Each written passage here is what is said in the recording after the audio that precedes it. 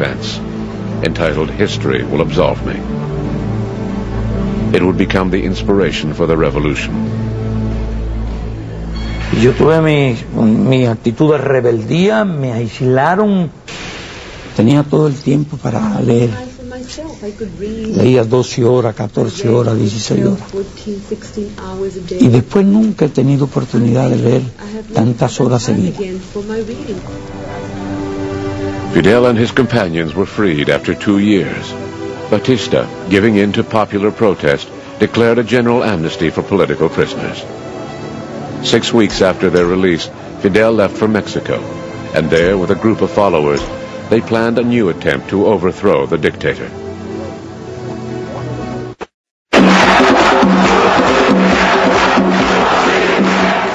Looking for support, Fidel toured Cuban communities in the United States, in New York, New Jersey, and Florida.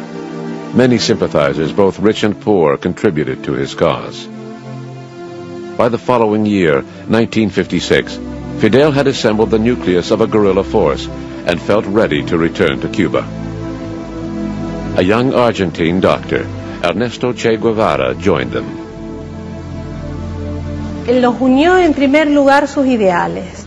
Hay un pequeño escrito de mi papá donde dice: me pasé toda la noche hablando con el jefe, con Fidel, y al otro día amanecí siendo miembro de su grupo, ¿no?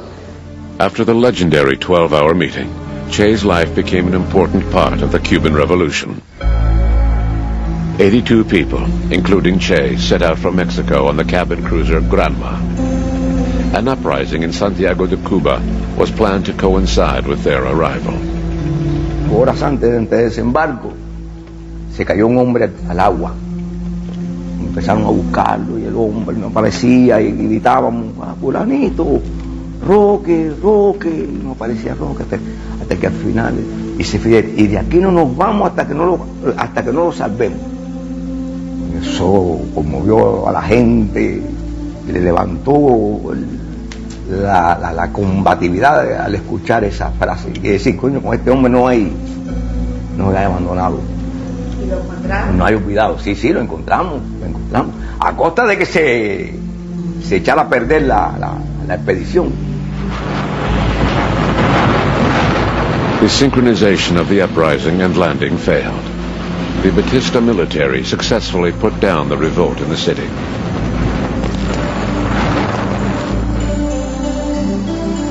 The Granma arrived 2 days later than expected, and the group landed in a mangrove swamp.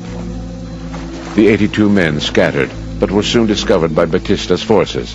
Fidel and a few others escaped and refused to admit defeat. Of the original 82, only 21 managed to regroup in the Sierra Maestra Mountains. This is where the guerrilla war began, and the initial group was able to survive and grow. Che Guevara was the group's doctor. El primer comandante que hizo Fidel Castro en la sierra, con el consenso de todos nosotros, dijo: aquí el que ve el primer comandante es Che, porque es el más preparado, porque conoce los caminos, porque para mí es el más estratega. Fue Che. Después fue Raúl y yo, y después Camilo, Ramirito y los demás después. Much of their support came from the farmers in the Sierra Maestra Mountains. Some of them joined the guerrillas and became commanders. Both men and women soon joined Fidel's guerrilla movement, and despite traditional male prejudice, a women's battalion was formed.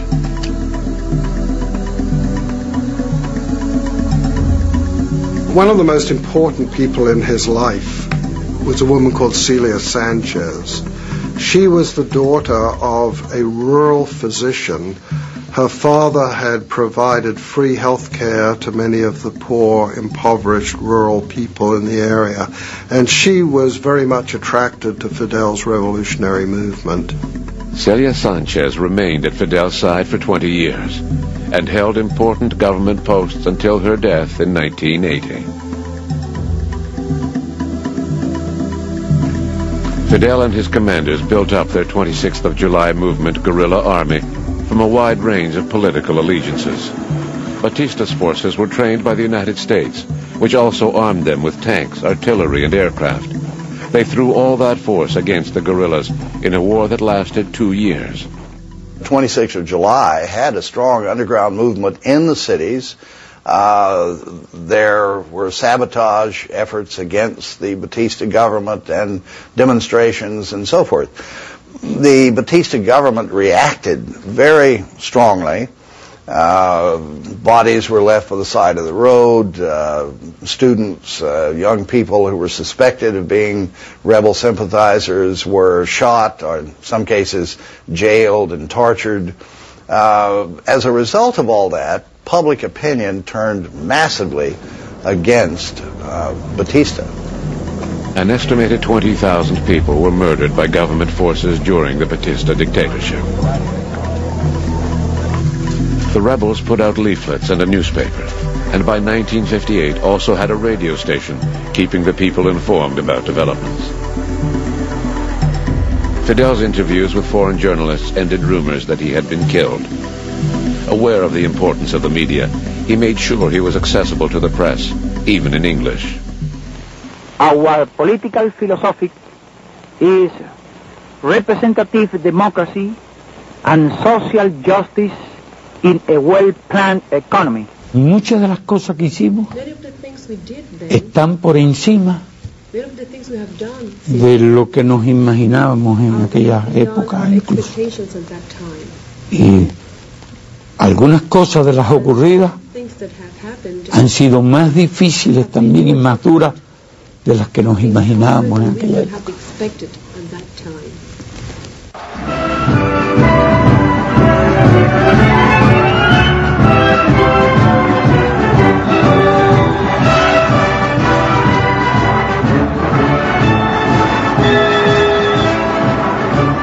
In January 1959, Fidel made a triumphal entry in Havana.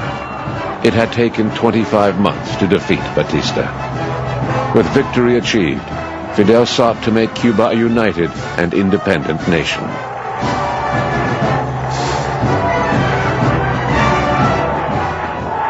I'll never forget that first speech that he gave a few days after he had entered Havana. I was watching on television, but they released a flight of doves, a symbol of peace. But one of the doves fluttered up into the air and landed on his shoulder. There was a gasp because the pigeon was the messenger of Oshun sent to indicate the anointed one. Todo el mundo se emocionó. Este es un pueblo que en los años aquellos era muy creyente. El otro era más de sincretismo, ¿no? Más de las cosas africanas, las palomas, el pato. Ya a partir de allí, la gente pensaba que Fidel era el enviado de Cristo aquí, ¿viste?